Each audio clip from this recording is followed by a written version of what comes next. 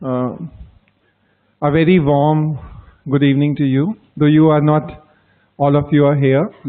Welcome to the FP Lecture Series 2017, and today we have Dr. Yamini. It's a pleasure for us to, she's coming from Netherlands and delivering a talk on smart mobility.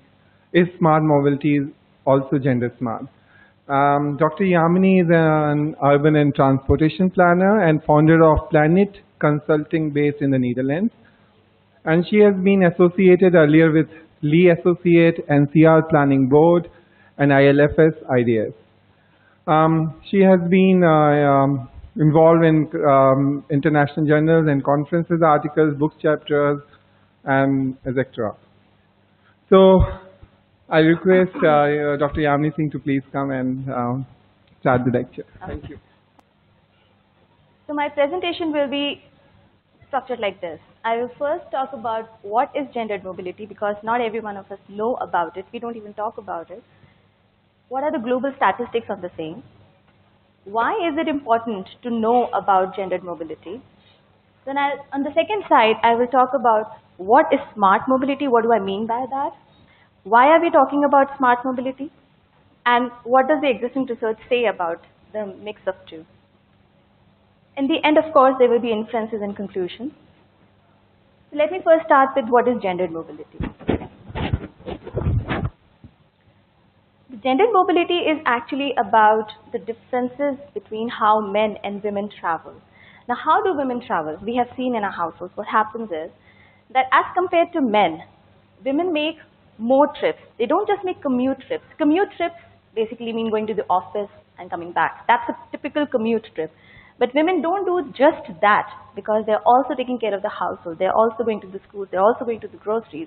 They're also taking the elderly to the doctors. They're also going for the PTA meetings and everything.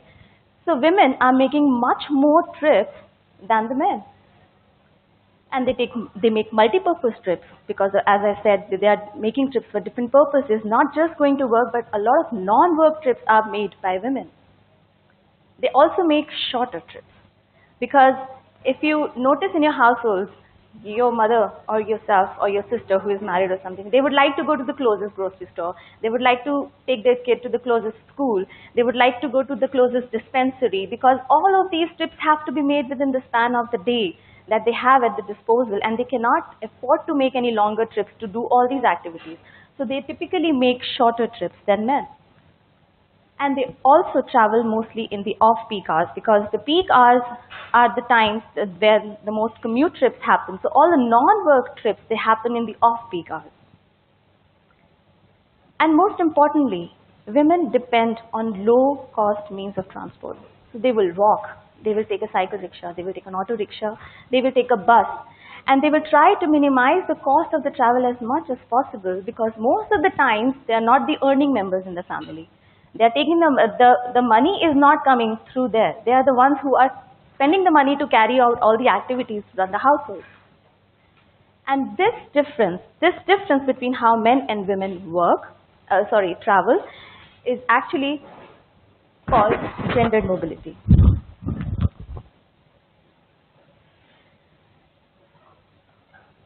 But why do we have that difference? Why do women and men travel differently? And the reason is very simple. The first is, of course, the patriarchal societies.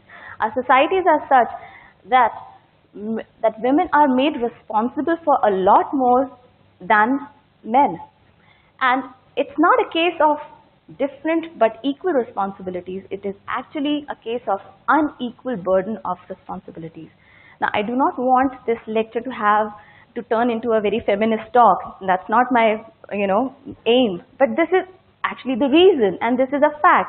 And it's important to know that, because that's what is the whole reason why we have a gender difference in the mobility. And of course, also because women have lower employment and incomes. Because they have lower employment rates, they are also made responsible for the non-work trips, the non-work activities that they have to manage during the household. And men typically get the first right to the most appropriate, fastest, or most expensive mode of travel. Now, for example, if you think about a family, of a lower income group, or maybe a lower middle income group, even in the middle income group or even in the higher income group, what could be the most expensive mode of travel for a low income group? Maybe a bike, maybe a scooter. But who gets to drive it first? The man. Yes. Or a brother. If there are two siblings, the brother gets to drive it, the sister doesn't. The husband and wife, the husband gets to drive it, not the wife. And that's why the women are actually dependent on other modes of transport which are not as efficient, which are not as, they don't help them save time or money. And that's why the difference is not equal. The difference is actually an unequal difference of not just the responsibilities, but also the access to the modes of transport. And that is the basis of the gender mobility. Now, if I was to tell you that this trend or this concept of gender mobility is not just a concept for developing countries or the Asian countries. If I was to tell you that this concept is actually not just an Indian or an Asian trend, but it's actually global. It happens everywhere. It happens in the most developed nations, and even the most egalitarian societies like the Scandinavia, they have a policy on gender equality. And even there, that happens. I was discussing this with my husband the other day. And I said, this kind of gender mobility, this happens also in the developed world. And he was very surprised. But then he said, ठीक है, इसका मतलब हम लोग इतने बुरे नहीं हैं. It's like you appear for a test, you get a mark sheet, you get 5 numbers, and you're like, oh my God, I didn't fare well. But then you ask someone else, अच्छा उसके 7 आए हैं, अच्छा उसके 4 आए हैं, उसके 6 आए हैं, ठीक है 5 इतने बुरे नहीं हैं. But that's not the kind of feeling we should all have. Our feeling should not be that 5 is comparatively good enough. Our feeling should be, why are we all not in the area of 8, 9? 10 is perfect, 10 is not achievable. But why are we not there yet? Why is it that all over the world, this trend is prevailing? So in the second slide, I would like to take you through the global statistics. What happens worldwide? Like in Germany in 2008, it was found that women drove about 560 million kilometers, but men drove only 1,200 million kilometers. It proved that the access to cars for women, even in Germany, in not very old times, but in 2008, the access to cars was limited. In Turkmenistan, in early 2000s, there was a survey, and then it was found that 20% of the men, but only 7% of the women commuted by car. And women also walked to work twice as much as men. Even in India, we see that women are walking to the work. They're not cycling, but of course, most of them are walking to do as much as they can. In Sweden in 1999, of course, the access to cars was half as that for men. And in 2006, a study showed that the presence of young children reduced the travel for women, but it had no impact whatsoever on the men. In Sweden, in Norway, 2008, it was found that women have a very limited space of action, which means that the area that they can cover is much less as compared to the men. The men would travel farther distances, but the women will not. And in all over European region, in 2015, just 2 years ago, it was found that the percentage of women driving was less than that of men, while it was more for the use of public transport, walking, or cycling. Now, I just want to mention one thing. I do not want to say that women should be driving more, because driving more is a very unsustainable manner of development. So I do not want to say that everybody should have access to cars, everybody should be driving more. But the point of all this is that there is a difference, and to close this difference, we don't need higher access to cars, but actually a shift for men also to a public transport or other sustainable modes of transport. And the public transport in this case then has to be a very good quality public transport that is not just cost efficient, but is also time efficient. But that's a different area of discussion. This presentation is not about that. So why is it important to talk about gender mobility? So fine, there are differences. So fine, men travel differently. Fine, women travel differently. They choose other modes of transport. Why do we need to know about it? It's important because by helping women travel more efficiently, we give them higher access to employment. We give them higher access to economic development. and education and services. And this only leads to the productivity and economic growth of the whole society, not just the women, but the whole society. If women are able to better meet the needs of the household, ultimately the basic economic unit, that is the household, is getting benefited. And of course, it leads to the economic development of the country as a whole. By optimizing the transport system for all users, the costs can be lowered.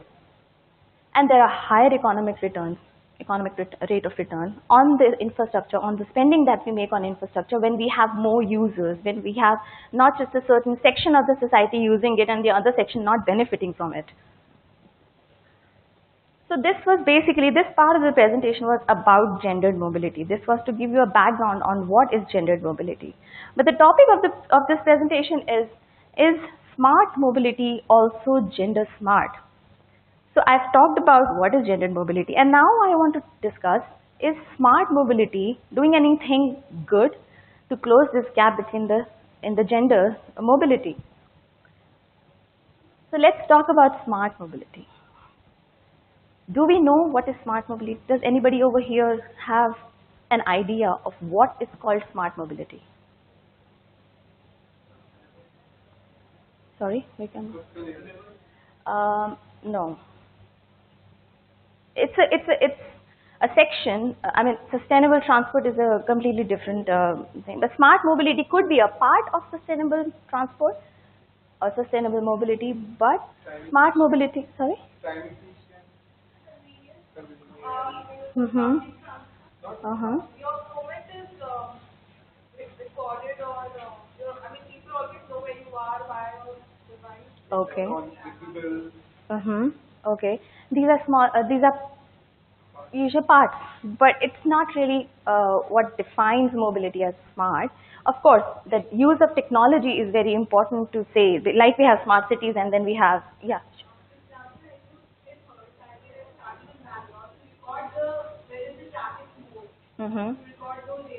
Okay. Okay. Okay. Okay. Then it's the use of technology making transport systems better.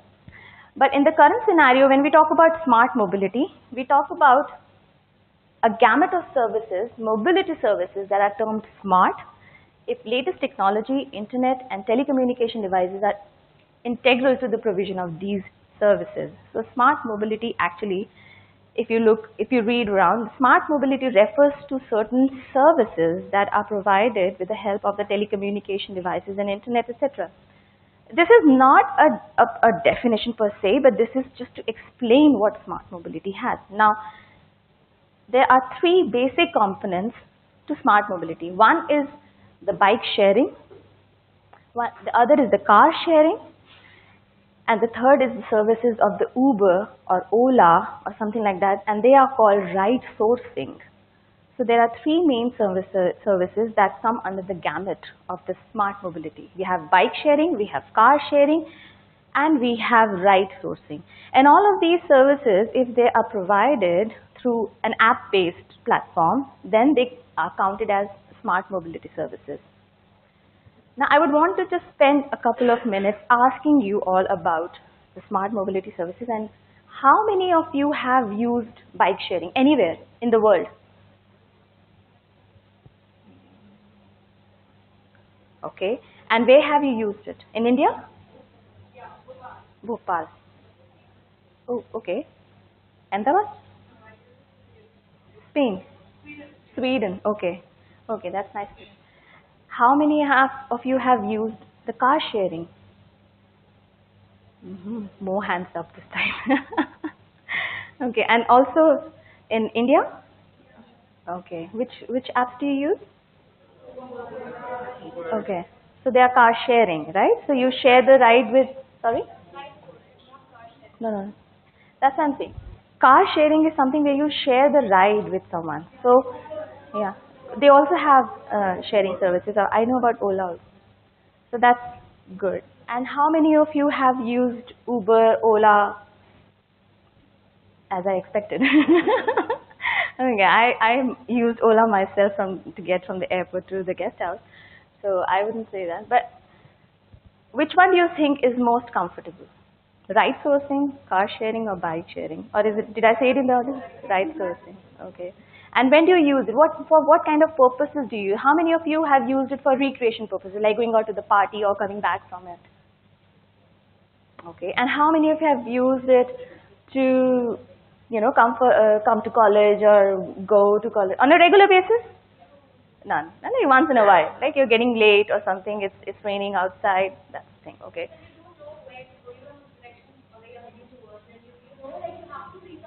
Mm-hmm. Mm-hmm.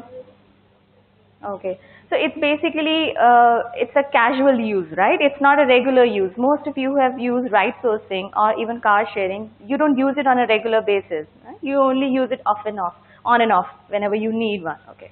That's good to know.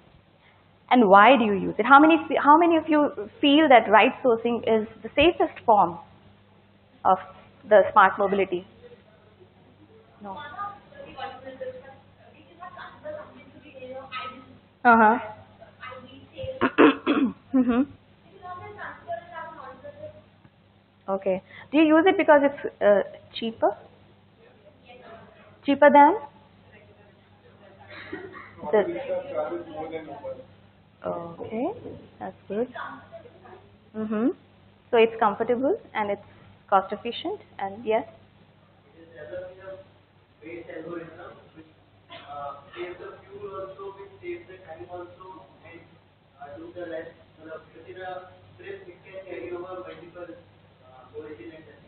Okay, so you use it because it's sustainable? Okay. Like trip chaining? Uh-huh. Mm-hmm. Okay. You cannot do multiple tasking in Uber. Okay. You have to buy a vegetable and you have to stop in between. Yeah. That's not possible. That's not possible. Okay. Okay. So you have the time to yourself and you don't have to drive. So the hassle of driving is taken away when you're not doing it yourself. Even in a car sharing, I think that would be the reason. But bike sharing, of course, you have to ride. Yeah, you can't get out of it. Okay, that's very nice to know because I wanted to get the Indian perspective on this. And I do, of course, a lot of my audience is women, so I do see a lot of women, the female hands up. But it's good to know that the women are also doing, the girls, sorry, are also doing bike sharing and car sharing and the Uber. That's good. So that was the smart mobility. That's what smart mobility is about. Now, why are we talking about smart mobility? Why am I trying to connect gender smart and smart mobility? I could connect gender smart with anything, but why am I talking about smart mobility?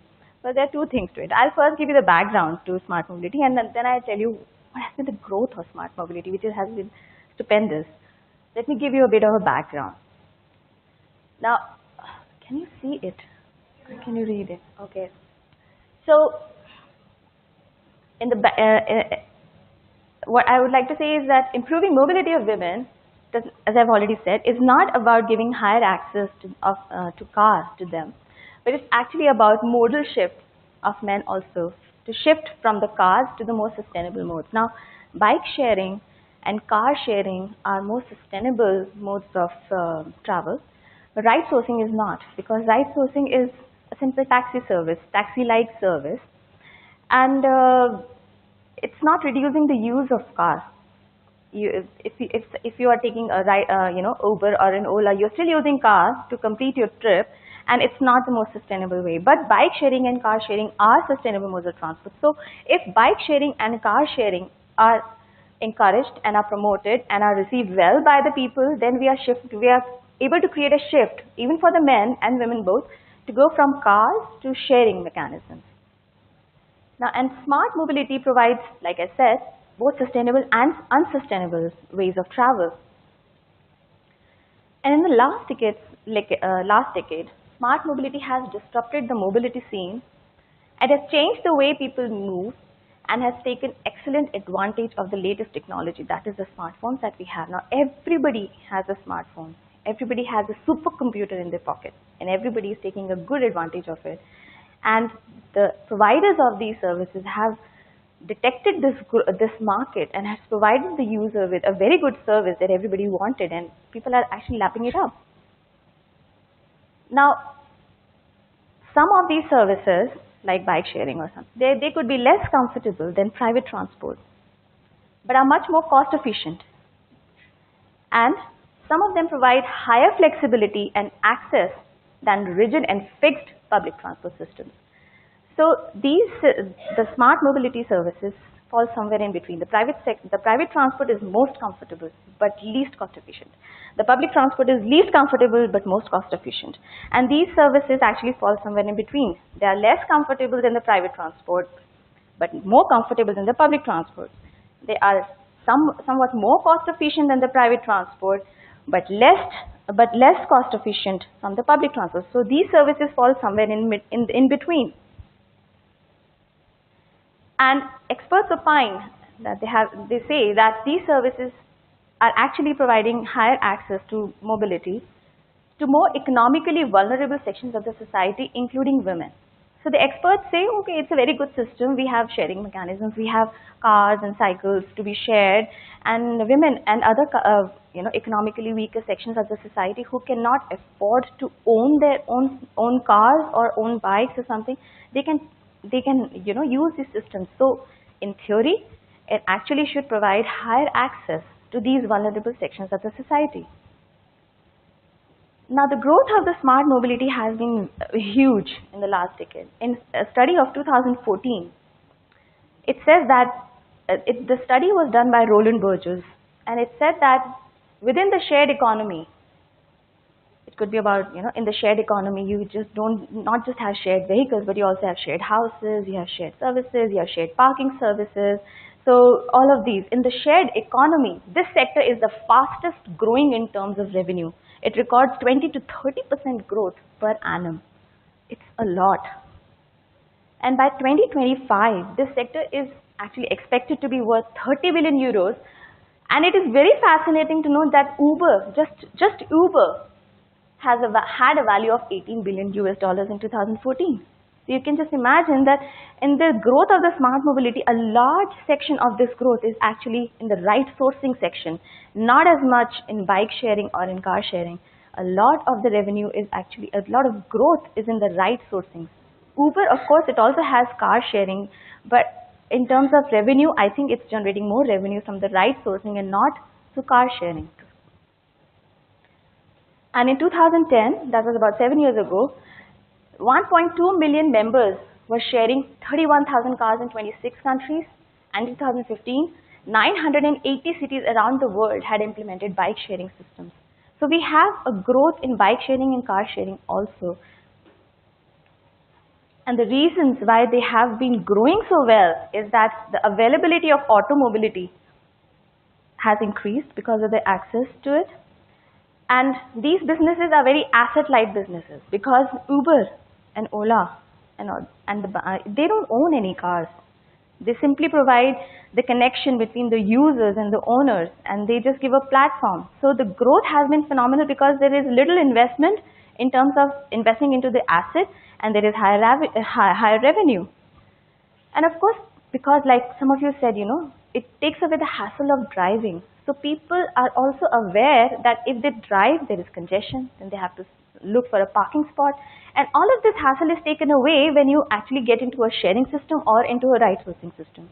So people are actually taking these services for their comfort. It provides them better comfort. And because of the smartphones and the technology, sharing has never been more convenient and it has never been cheaper than owning. But now it is cheaper than owning because we have a lot of supply. So this is the background. That is why it's important to discuss smart mobility, because the sector is huge. The growth has been huge. And now it is disrupting the mobility sector. It is the in thing. People are talking about it. They are using it. And we don't know if they have actually done anything to close the gap in the gender mobility, because the concept of gender mobility has been around since decades and decades, and people are trying, the policymakers are trying to close the gap, to provide higher access to good transport services, not just to men but also to women. And then this sector comes along, and yet we don't know if it is doing anything to close that gap. So what I did was, whatever existing research that has been done in the sector of smart mobility, I dug it up, I studied it and tried to understand if we know if smart mobility has done anything to close the gap in the gender mobility. So this is just a gist, a little gist of a lot of studies that have been done. One conclusion is that most of the studies for bike sharing, car sharing and ride sourcing has been done in North America and some in Europe. But otherwise, other than that, there is not much work to research on how has smart mobility affected anything, not just gender, but anything at all. Most of the studies are in the North America. So for the bike sharing, of course, like I said, the area that has been in North America and Europe only, there have been studies about how has bike sharing affected the relationship with the public transport. As in, are the users of bike sharing competing with the public transport? In the sense, are they moving from public transport to bike sharing? Because then that's a move from one sustainable mode to another sustainable mode. But then it's important to understand. And the other question or the other point of investigation is, who are these users? Who is using bike sharing? And the main conclusion of these studies is that first, it complements public transport. So people are actually using bike sharing at the bus stops or at the transit stops. So they are probably taking a metro or something, reaching a bike station. They're picking up a bike, going to the destination, and doing it on the return also. So it's complementing the bus system, complementing the transit system. It's not competing it against it. But for smaller cities, of course, it says that it has replaced transit trips as it is cheaper and faster. Because if you're in a small city, you don't need to follow the fixed routes of the public transport that goes, in a ring. When you need to actually, just go from point A to B, you don't need to take the bus to go through the circles. So it's in smaller cities, it makes more sense to have bike sharing rather than the transit. And the bike sharing members tend to be wealthier, more educated, younger, more Caucasian, and more male. It's very counterintuitive. I was looking for more women, but I didn't see that. Even in the bike sharing, but what I also find interesting is that they tend to be wealthier.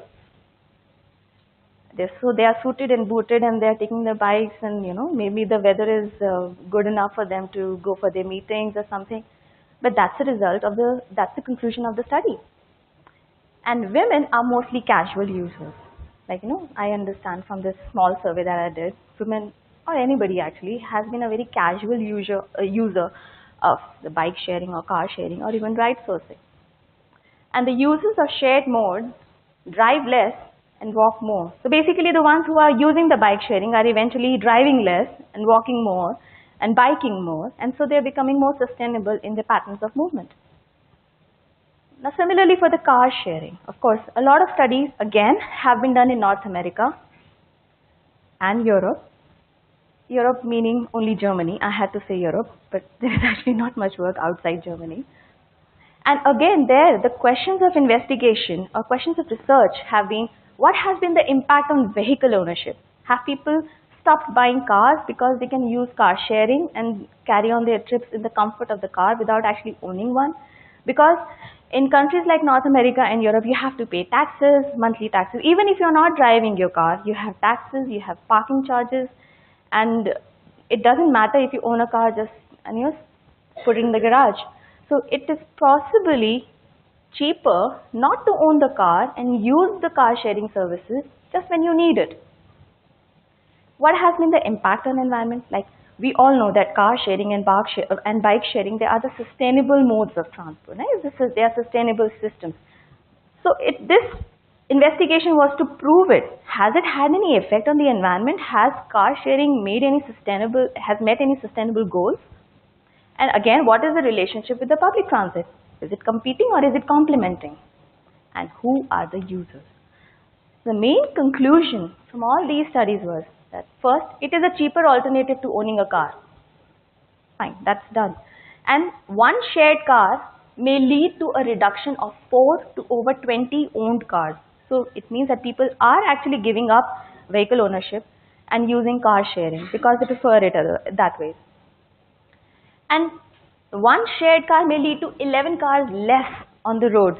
Now this fact is actually different than the fact above because that's about vehicle ownership and this is about vehicle use. So even though a shared car is actually reducing about 4 to 20 owned cars, it is actually removing about 11 cars from the roads, and that's huge. And that is also converted into 44% reduction in the PMTs on an average per user. Look at the CO2 emissions in the range of 142 to 312 kilograms per person per year. That's the effect of car sharing, and that is sustainable, so they have a proof. What else do they find out? That it complements public transport, which is nice to know. Then again, users, they are likely to be Caucasian, male, between the age of 20 and 35 and well educated. Women again are mostly casual users, but higher educated and good incomes. Because car sharing, I think, is slightly more expensive than the bike sharing program. So only the women who have higher incomes and higher education are the ones who are using the car sharing.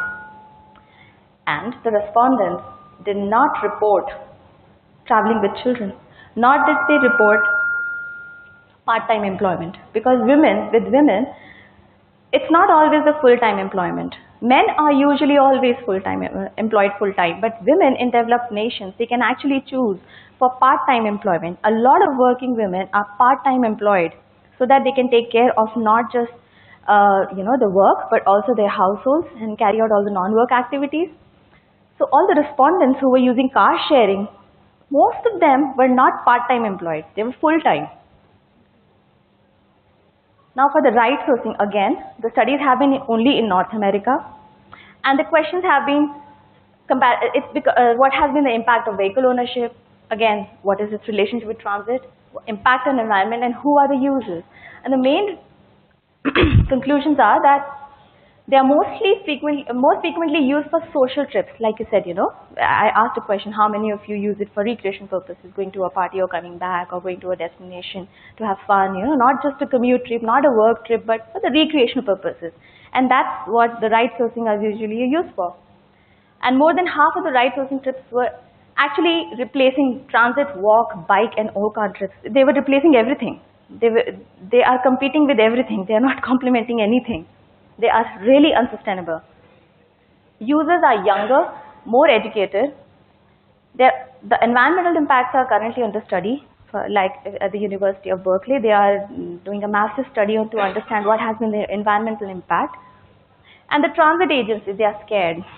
Like the Dallas area rapid transit and the other American cities, they are very scared of the fact that people are using ride sourcing so much, and they are fearful that their transit patronage is going to go down even more. So what they're trying to do is they're trying to team up with Uber. So whenever you you try to book a ride with Uber, the Uber gives you an option, that you take your cab to this bus stop or this metro station, and then you take this whole of the trip through public transport, then you take Uber. So it tries to change, itself with the public transport. But that's only for one city, and that's also under trial. It has been very recently started.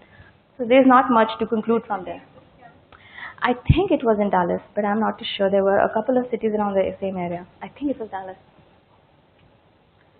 So what we understand from this research is that, now I'm going to come to the inferences, and then what do we infer from this?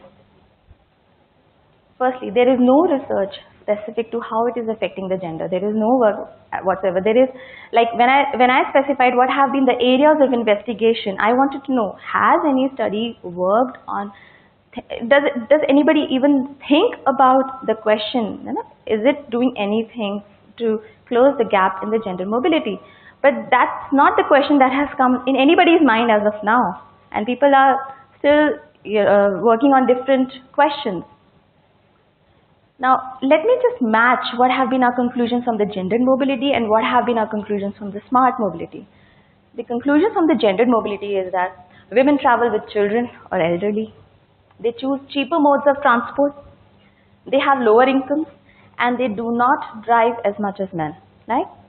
But what have been our conclusions from the smart mobility? Almost no respondents travel with the children. They are not women. Bike and car sharing are cheaper, but not ride sourcing. But when we looked at the users of bike and car sharing, they are also mainly male.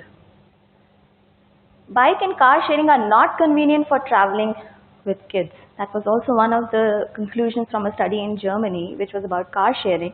And you would expect that a woman could travel with the children in a car sharing at least, but even that study found that it was not very comfortable for women. And bike sharing is definitely out of question because you cannot carry your kids with a bike. You need to carry a carrier for your kids to be carried on the bike, unless you're just traveling with one child and they have a child seat on the bike. But that was a rare phenomenon. Then the users have higher income, but women have lower incomes in general. And they have replaced car trips. Now we all know that women drive less, so if it has replaced car trips, most of them are coming from men. So not many women are taking ride surfing. And users are mainly male. That's a direct survey of the demographics of the users, and it says that most of the users are male, they are not female. Because there is no direct study to connect the gendered mobility and smart mobility, these are only the inferences that we can make out of the conclusions that we have found. And that brings me to the conclusion. Our conclusions.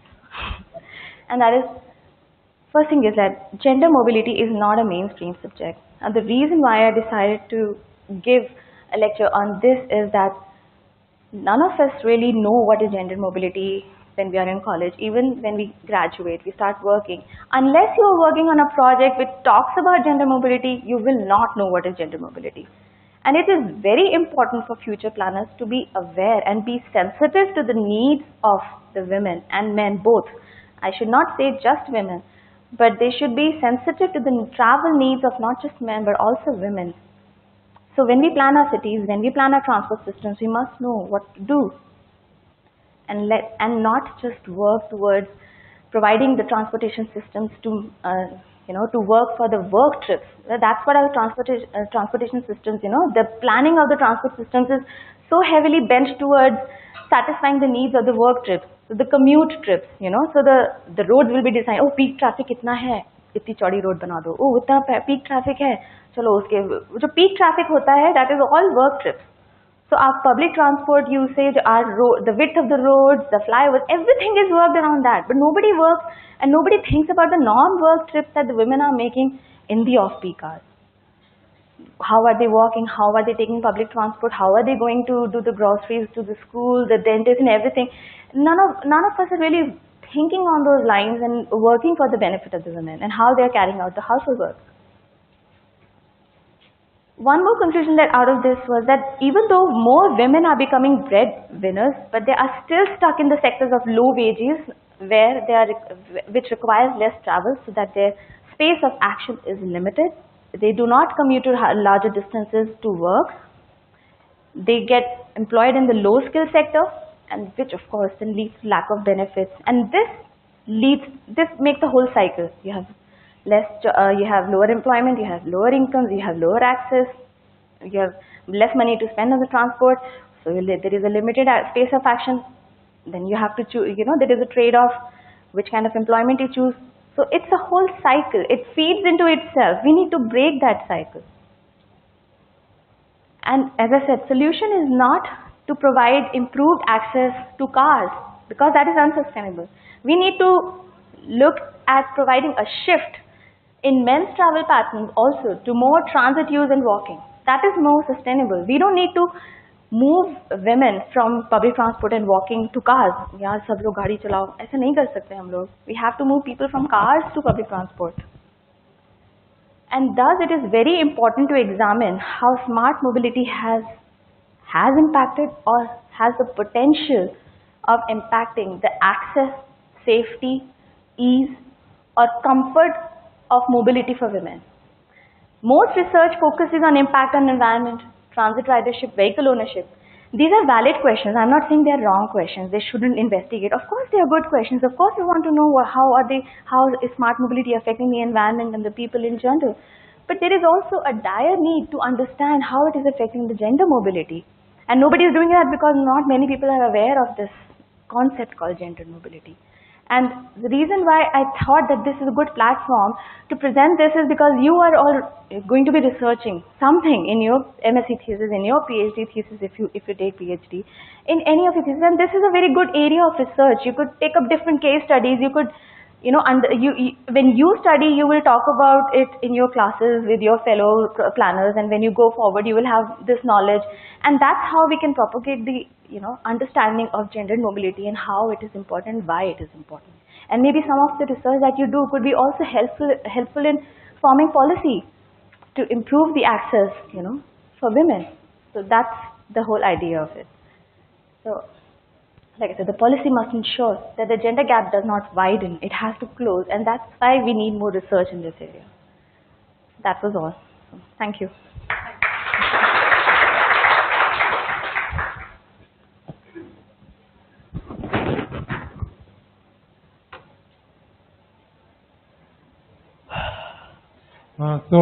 We can start the questions, doubt session, whatever you want.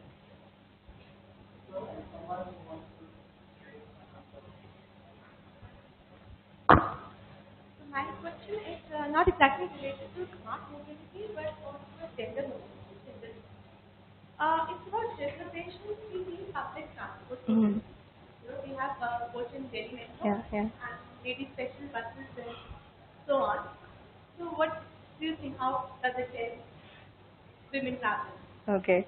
Yeah, I was talking to this wonderful lady before the lecture, and we were discussing of the same thing. And I told her that also, which I'm going to tell you.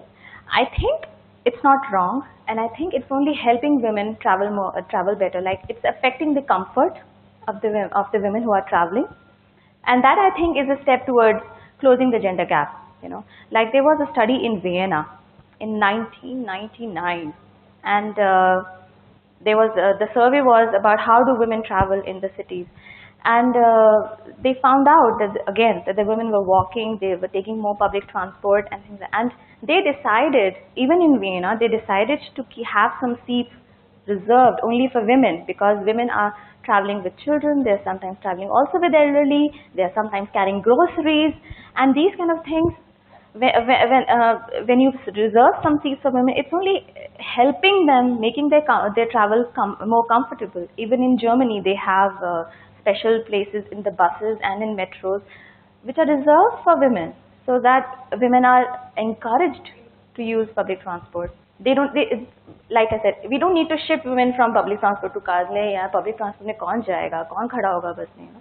If you give them seats, like in metro, because they have a whole coach that is reserved for women, more women are now encouraged to take metro. Like, हाँ ठीक है, हम लोग ladies coach में चले जाएंगे, कितनी भी भीड़ हो, it doesn't matter. It's more comfortable for them, and they don't have to worry about eve-teasing. They don't have to worry about the safety or security, and it's just helping them. So why not? I think it's helping.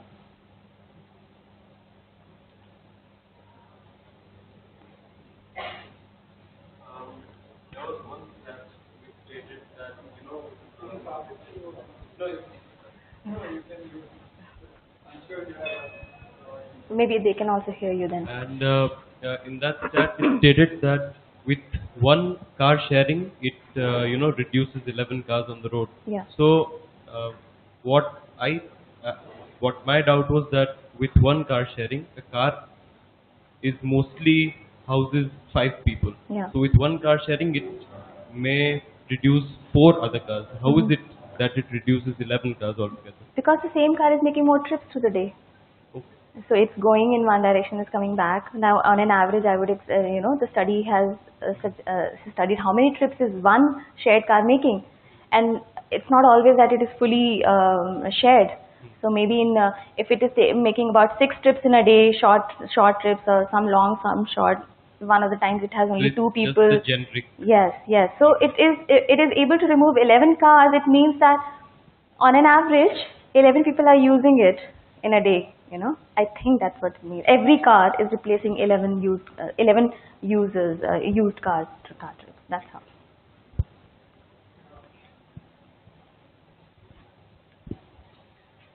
Hello. So, ma'am, my point was actually like, how much do you think this collaboration of transit with Uber will work? Because mostly what we've studied till now is why people prefer private transport over public transport is because of the end mile connectivity. Mm-hmm. So what do you think, that will it actually work? Because in the end we are looking at end mile connectivity. We want an end mile connectivity from one place to other place. Yeah. So what do you think? Will it actually affect the transit?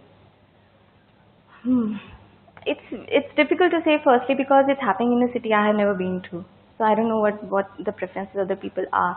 What I think is that preliminary idea is like if they have gotten into a partnership, they are definitely looking to get some benefit out of it.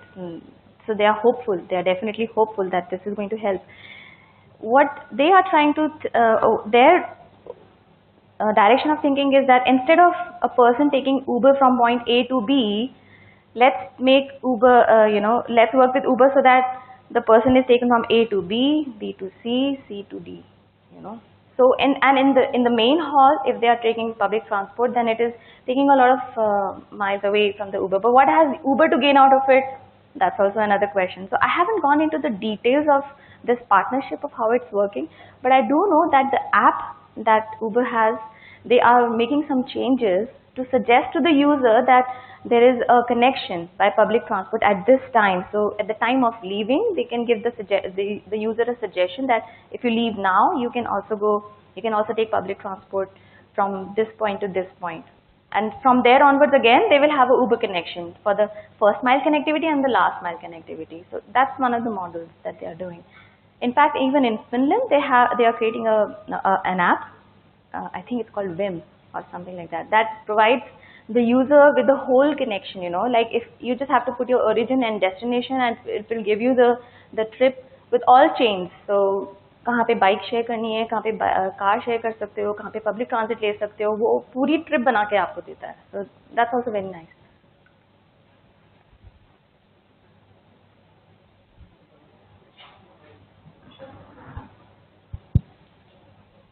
Good evening, ma'am. What more can be done to foster smartness in gender mobility? As in, how to make it more smart? Yeah. But in gender mobility? How can we foster smartness? How can we increase smartness in terms of gender mobility? Okay. Can I say that how can smart mobility actually help in gender mobility?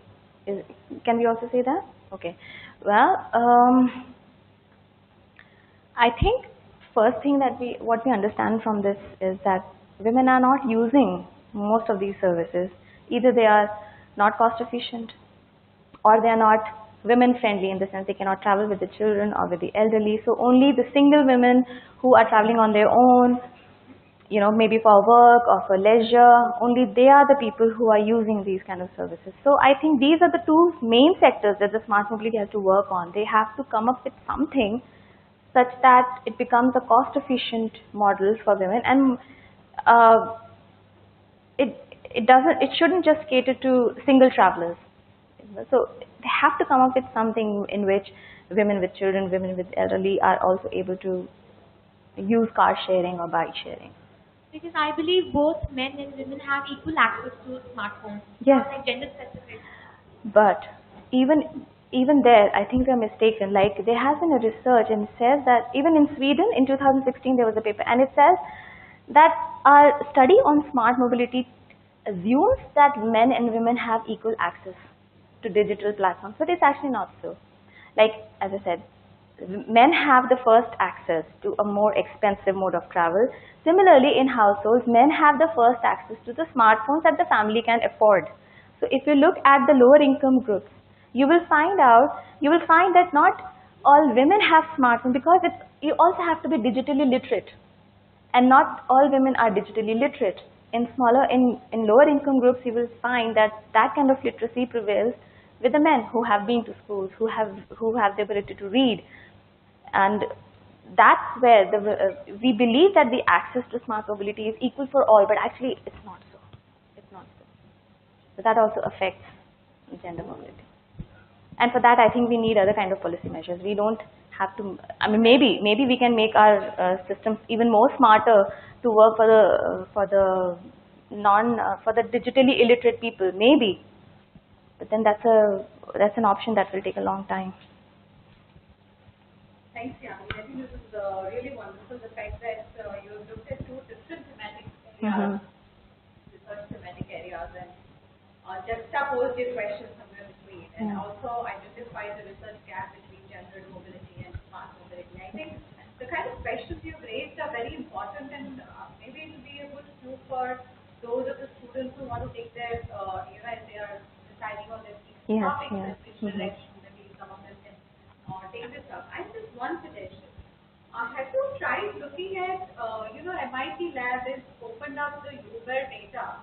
I know the about that. Sensible, I think that's what they're calling it. Okay. They opened up the Uber data. So at least for one of the verticals in the smart mobility, you will be able to see. Maybe it may be interesting to see empirically, even if it's in an American city context, how gendered is the smart mobility in this whole sector of the what you call the source right? Yeah, right sourcing. Right Okay. sourcing. Yeah. So I think that's a suggestion. Maybe if you want to take your research forward from here, I do. the empirical data would probably be available on that website. Okay, that's a good suggestion. And the second was actually a question that I had. While a lot of the research is mainly in the context of, as you said, Europe and North America and developed countries, where smart mobility can also be compared in terms of access to, with respect to the public transport, and there is adequate public transport. Yeah.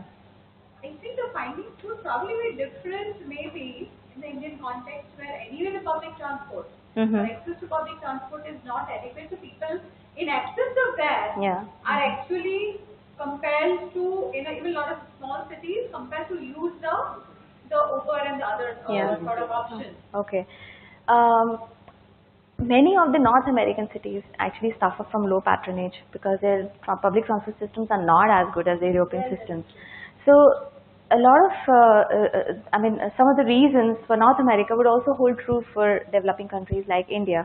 Now, the only difference I would say is that the Indian public transport systems are already running on high patronage. People are taking buses, but although, in India, especially in Asian countries and all over the world also, a car is a symbol of societal status. It's a symbol of progression in your in your financial status. So that has also something to do with the popularity of ride sourcing and car sharing. Like if you travel in the car, you are better off than the bike person. So that is also one of the reasons.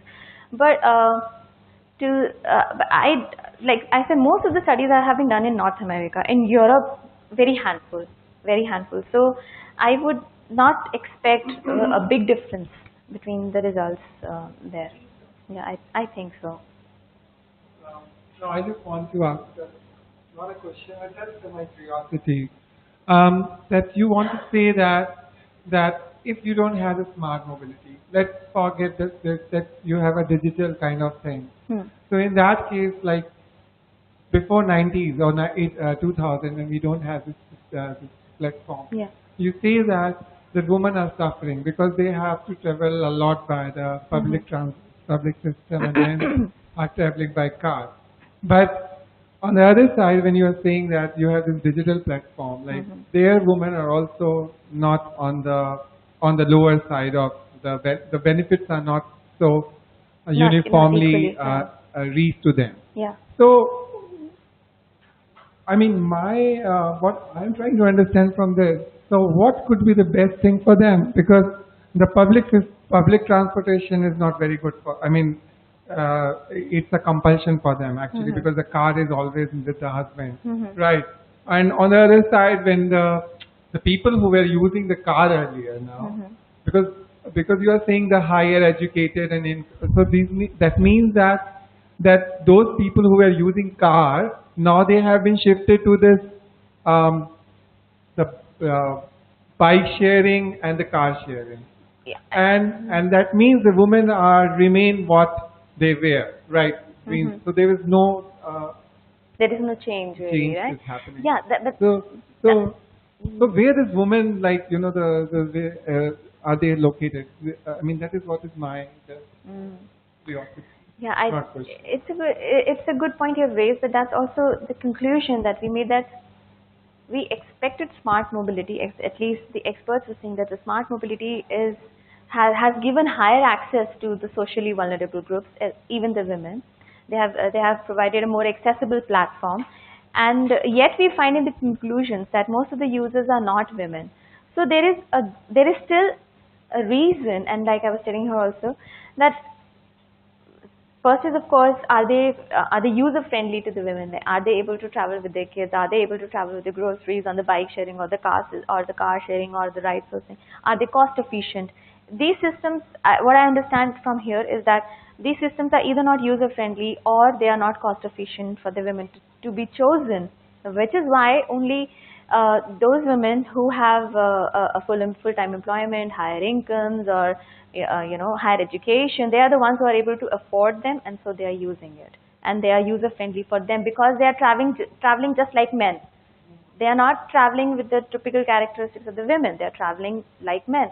So these systems, they seem to be still user friendly to men, not to women, which is why these systems are not, what should I say, and accepted and used so much by women. And It's something really shocking, because I was very conceived that the European countries yes, and in Europe also the same divide exists. It's only the level. I mean, the percentages would differ.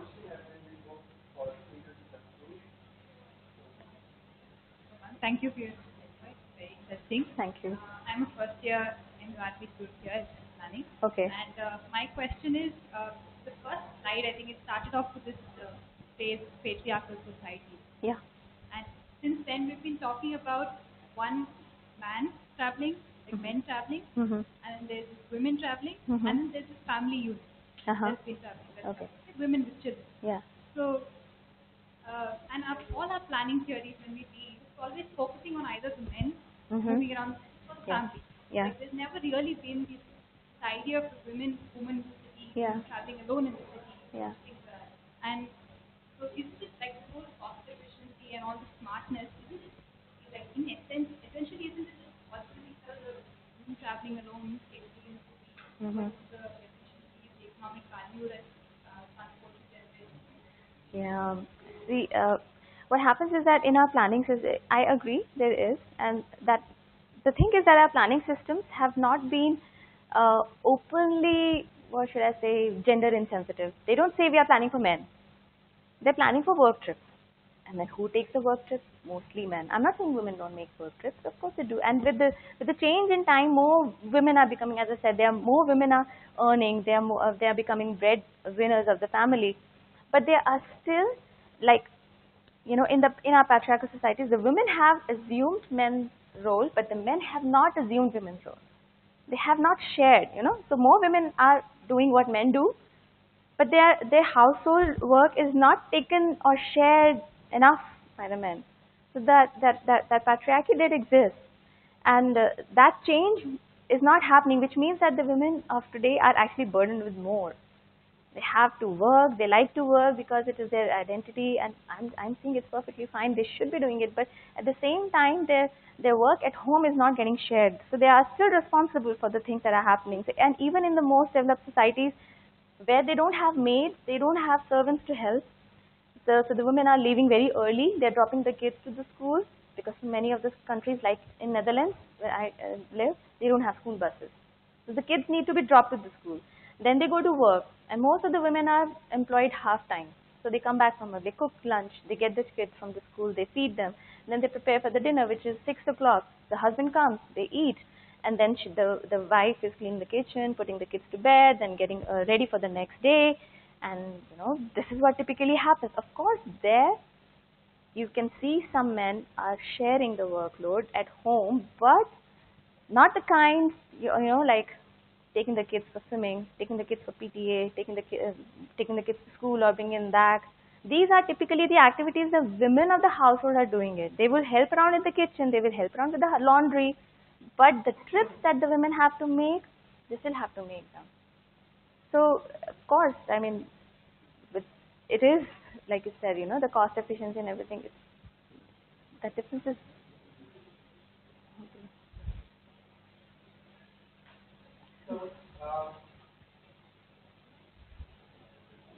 Thank you very much. And I asked, thank you so much, Yamini. It's a wonderful present, very insightful. Thank you. It has opened our eyes towards global north. Mm-hmm. So, thank you. And you just raised a very important, first of all, thank you for this presentation. I know it's your recent research that you're working on in Europe. I think the kind of questions which have been raised are very important. Mm-hmm. Two thematic areas. One is about the smart mobility, the other is about the gender mobility. And how do the two talk to each other at all? They're very relevant, they're integrated, but at the moment, is the literature and research under the two areas really talking to each other? And of course, Yamini raises more questions than she has answered. Mm-hmm. But this is a very important and pertinent question for all of us. And I know for sure I would be probably looking for further research in this area, which tries to sort of bridge the gap between the two areas. And I think the beginning could be, as I said, some empirical studies, including Uber, because that's one area where a lot of data has been now made open. But only for a few cities like in America, and after a lot of fight, because Uber is not interested in sharing data. It's a private organization. But what we can definitely think of is a very detailed primary survey in the sense involving more respondents. I was just looking at it on the MIT lab, they have this sense-table data in which Uber has made open the American cities data. Okay. So at least from some sector, like as you say, the right sourcing sector, and how gendered or how sort of sensitive it is to the gender mobility, maybe something like that can be added to sort of try to make an attempt to sort of bridge the gap between the two thematic areas, I think. It's also an important juncture at which we have this lecture, because as you move towards your thesis, maybe the second year, it's an these are some research questions which are ready for you already, which you can probably attempt to answer in the context of India. Maybe we can have very, very different sort of findings in the empirical context. So I think with that, thank you very much. Thank you. Thank you very much for this opportunity. Thank you all for coming. Thank you.